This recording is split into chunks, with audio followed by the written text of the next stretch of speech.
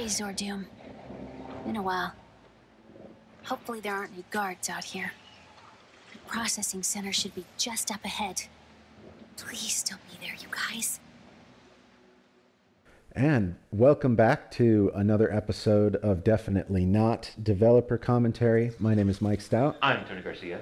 And it looks like we're coming in on the finale here. We're getting close to the end here, I think. We're finally getting to the final I don't know the gauntlet. phrase. Yeah. The final gauntlet. Well, I'm still playing. And since I haven't seen any of this before, that means I'm going to pause when there's VO like there is right now, or cutscenes, and sort of listen to them. But I'll do my best to try to provide some insight while I do so. Oh, wow, this looks really nice. Okay. All right, Tony. So what do you want to talk about? Yeah, I mean, I think since we're getting into the final stretch here, before having gone through this, I know that the final fight is probably going to be spent most of the time talking about the fight that's going on. Or rather, maybe you might just be focused on actually doing the thing. Yeah. So yeah, I was thinking maybe we could start using this term to start wrapping up, giving our final thoughts before this starts to get too hectic. Just start general impressions of the game now that we've actually gone through it all and had a pretty good sense of sort of what they're doing here and pros and cons, what we like, what we don't like, that kind of thing. All right. Why don't you start, since I'm soaking in the ambience here. Yeah, I mean, so now having gone through it and gone through all the stuff, generally I'm very impressed with what they did. I did very much enjoy this game. Like I said, I went through, I 100%ed the game. I went through, played through in challenge mode, bought all the weapons, did all the upgrades. Had a great time doing the whole thing. Generally, by and large, really big fan. I had a lot of fun. I am 100% on board with the earlier feelings. I love Rivet as a character. I think she's great. I really hope she comes back in the future. I really hope they do more with her. Can't wait to see what comes next on that front. And I mean that's my first initial impression on the story. How about you? How do you feel about things like the story and all that kind of stuff? What your feelings on how it was done? Most of my experience with the story thus far has been when I've been watching it back while recording. So it's a little hard for me to say. But from a gameplay perspective, at least, I really like this game. I've been having a lot of fun with it. At some point, when Sony is selling PlayStation 5s, I'll pick one up. And then maybe I can give this a good playthrough and have a better indication of how all that's together. But doing it where I played once many, many months ago, and then now I'm playing again, it's kind of hard to give that. I love Rivet also. And the gameplay has been... Oh, wait. What do I do here? Oh, yeah. Okay. They're having to remind me of things. That makes me think I'm going to need to put my attention on what's going on.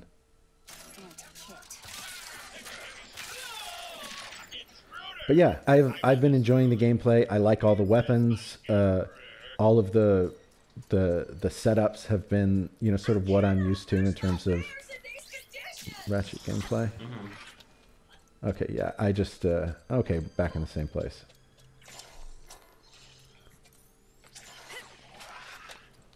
All right.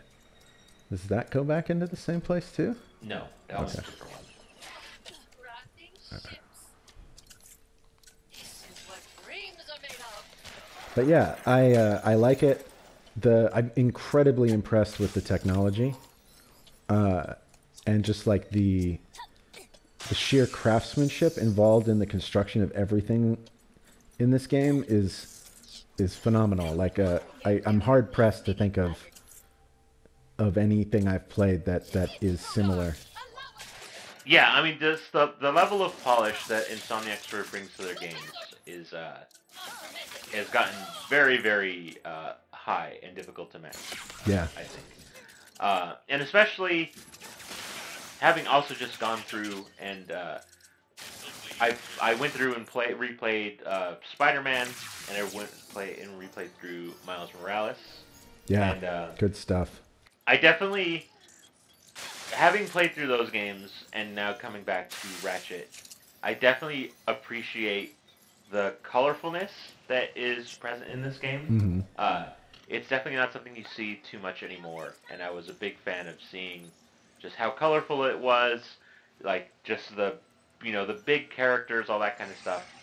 Definitely has a lot more appeal to me. As much as I love Spider-Man, and this is not a Christmas, like Spider-Man was one of my favorite games that I played when I played through it. But I really like that this game actually showcases the art and sort of what they can really do with character, where Spider-Man was definitely more about scale. This is definitely more about sort of character and polish and presentation, and I really appreciate that sort of what they're doing here on that front. Yeah, the franchise you're using has imposes constraints on what you're making, right? Like if you're making There's a something, swing shot target back there. what's up? There was a swing shot target. That green thing is swing shot. Oh, thank you. Almost to processing. The rifts are really getting worse out here. What was I saying? The franchise you're working on puts limits. It puts constraints on a lot of things, like, and it's really not common to see, more like this. This is not hardcore action, you know, Call of Duty-esque shooter type experience. It's cartoony and colorful, and even though the themes it can deal with are serious, you don't get a lot of that kind of color anymore. And I think that's sort of what you were saying, right? Which is Right. it's refreshing, I think, and hopefully we'll be able to see more of this. Man, I love the depth of field change that just happened back there. It was hard. I saw what Yeah, you're talking that about. was really yeah. good. That looked really amazing. Was that from the explosion? No, I think it was from walking back and forth behind the crates with the enemy in the distance. They're doing some weird depth of field stuff. Yeah, that was really good. That was really, that made it look very filmic. But yeah, I agree. I mean, and I'm glad that there are people out there still making these kind of games. It's becoming a rare thing to see, and I'm really glad that they're doing it. Especially right now, like only Nintendo really makes these kind of colorful kind of games. And you only have to buy it once, Right. right? Like, Yeah.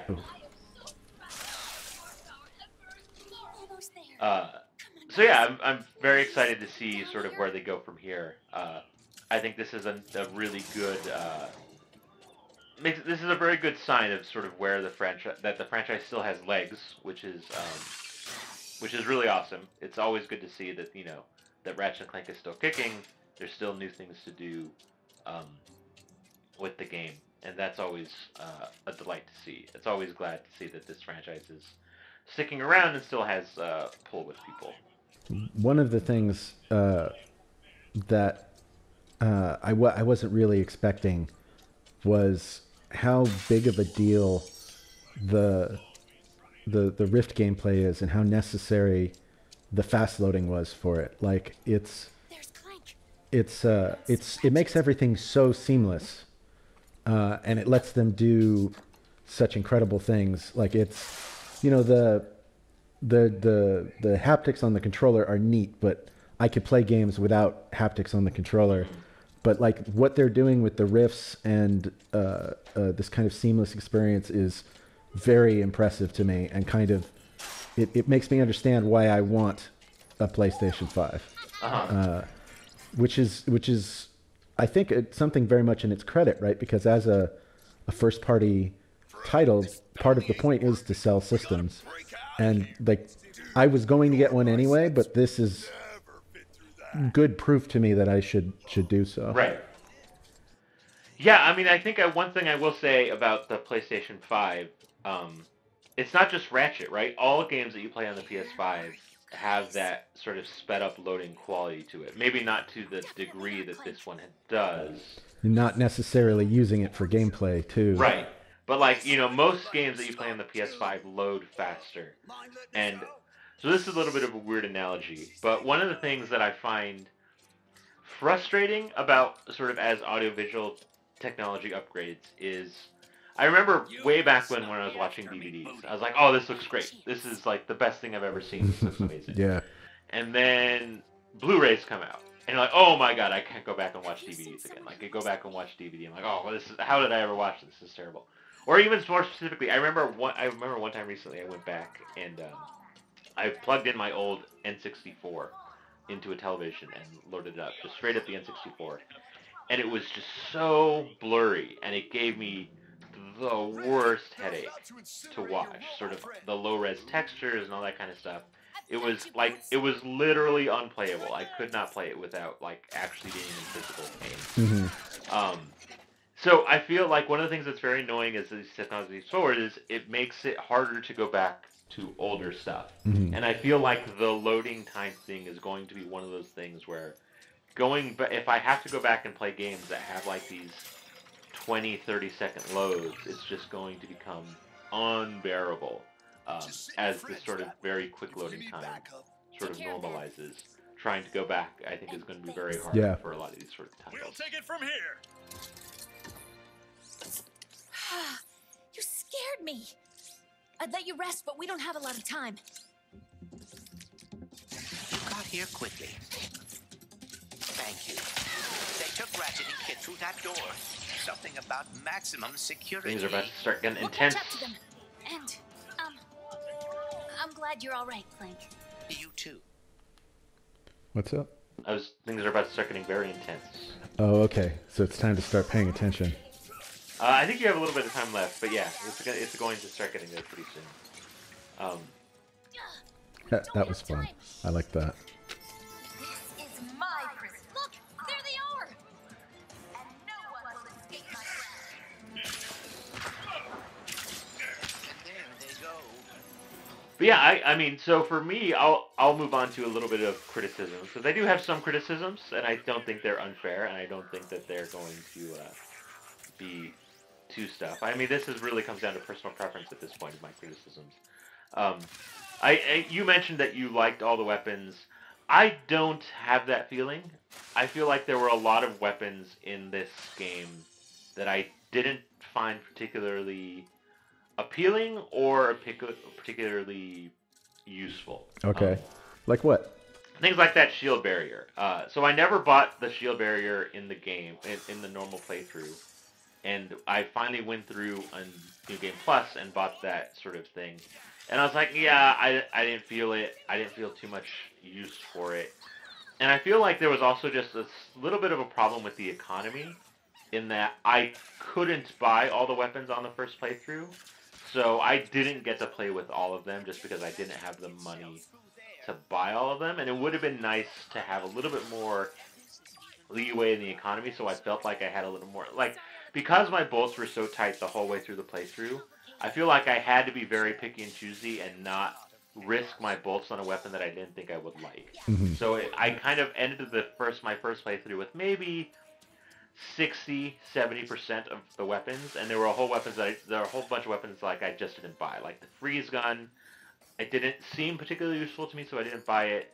The shield didn't seem particularly useful to me, so I didn't buy it. And that was even with doing all of the mining and and that was the 100% playthrough. Interesting. Okay. So yeah, there were just like a few weapons where I was just like, okay, this seems useful, so I didn't buy it. And then I only got to really use them in New Game Plus, and New Game Plus is sort of a whole different sort of experience in general. So I wish there was a little bit more leeway to actually have some experimentation, because I didn't feel like I had that room to play with some of their wackier weapons because my bolts were so tight. Yeah. That's. It seems like if you're 100%, you should get all the weapons. So I see what you're saying there. I think that some of those weapons are they're very narrow in terms of their application.